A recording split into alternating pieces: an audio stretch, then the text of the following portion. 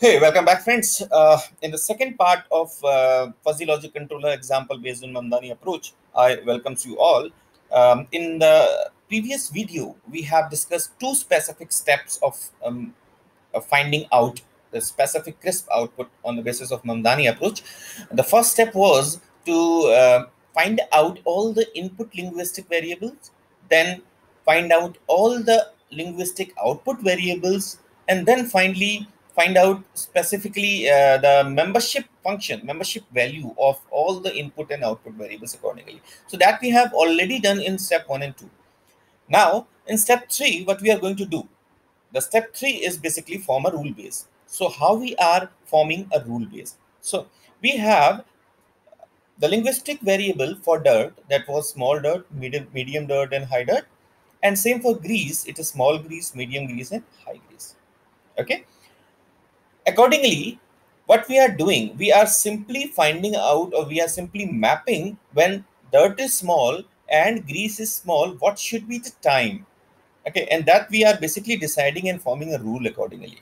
So we are simply thinking that is, if dirt is small and grease is small, then the time should be very short. Again, when dirt is small but grease is higher, medium, then the time should be medium. And same for high grease, it should be large, right? And accordingly, if dirt is medium, then it is large.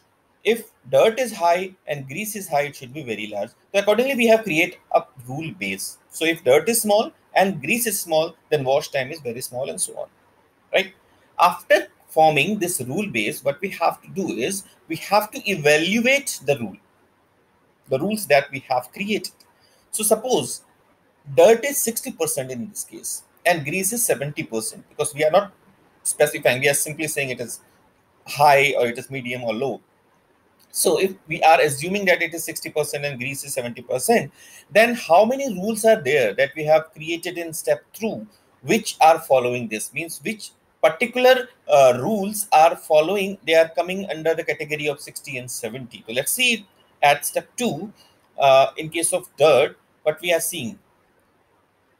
In this specific case, X is in between 50 and 100. That is 60 and 70 is following here. And in this case, again, X is between 50 and 100. So 60 and 70% is following here. So in that case, the value is X minus 50 by 50. And in this case, it is 100 minus X by 50. So there are two specific rules which are following when the dirt is in between 60 and 70. Same for grease. We are seeing there are these two rules, 100 minus y by 50 and y minus 50 by 50, which are following the specific rule when the grease value is in between 60 and 70%, right? Basically 70%, you can say. Okay, now we will replace, we have take the formula that 100 minus x by 50 and x minus 50 by 50 for dirt, and 100 minus y by 50 and y minus 50 by 50 for grease. And now we will replace the value of x, that is 60% for x, 70 for y. So we will place it over here, and we are getting these specific output: 4 by 5, 1 by 5, 3 by 5, and 2 by 5 for grease, right? And then we will take them as a membership value, and then use some Cartesian product of over them, and then we will create rules accordingly. So we have medium dirt for x, and we have medium grease for y. Same, we have high dirt for x, and then we have high grease for y. So medium dirt with high grease, medium dirt with medium grease, high dirt with medium grease, and high dirt with high grease. These are the specific rules that will be formed in step 4. So we have evaluated the rule accordingly, and we are simply placing them into this specific rule 1. We have created 4 rules now: rule 1, rule 2, rule 3, and rule 4. And we are placing their values accordingly. That for medium dirt, it is 4 by 5. For medium grease, it is 3 oblique 5. That we have already calculated in last step. Okay.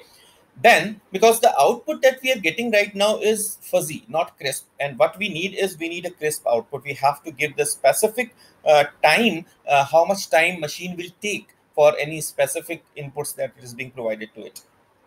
So what we are doing, we are simply using the mean max method of defuzzification. Okay, there are various methods of defuzzification. Out of them, mean max method is one of them. So what we do with mean max method is, we are calculating the minimum of these two first. Minimum is 3 oblique 5. Minimum of these two is 2 oblique 5. Minimum of these two is 1 oblique 5, and minimum of these two is 1 oblique 5. So we have got all the 4 values for specific rules, and then According to that rule, we will find the maximum out of them. 3 by 5, 2 by 5, 1 by 5, and 1 by 5. That is 3 by 5 is maximum of them. And 3 by 5 represents medium dirt and medium grease that you are seeing over here. Okay, this is medium dirt, medium grease for 3 by 5. So we have got that accordingly, according to 60% and 70%, if dirt and grease are there, then in that case, the time basically that it will take is medium dirt and medium grease. Okay, so we have to check in step 3 now. Okay, if dirt is medium and grease is medium, then what should be the wash time, because we have to calculate the wash time in this case. Okay, so if dirt is medium and grease is medium, then in that case wash time should be what? This is medium and this is medium. In that case wash time will be medium, right? So what we have calculated, that the wash time is medium. Again, we will find the membership value of that one in step 2. Okay, for that specific thing, when the wash time is medium, so membership value of medium of z. Okay, that is z minus 10 by 15 and 40 minus z by 15. There are two specific values that is being given in step 2, right? So what we have got, z minus 10 by 15 and 40 minus z by 15. Okay, when we will calculate them, we will see that z minus 10 by 15 according to us is 3 by 5. Okay, and z 40 minus z by 15 is again 3 by 5 that we have calculated. When medium dirt and medium grease, then its value will be according to min max, it is 3.5. Sorry, right?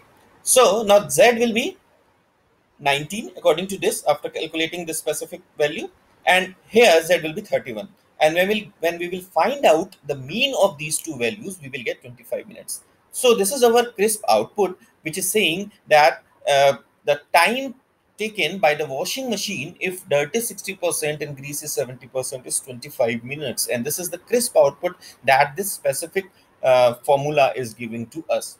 So guys, these are specific 5 steps that we have to take for creating basically you can say an inference engine for fuzzy logic, so that we could get some specific crisp output. So we are designing a controller and we are giving some crisp output accordingly.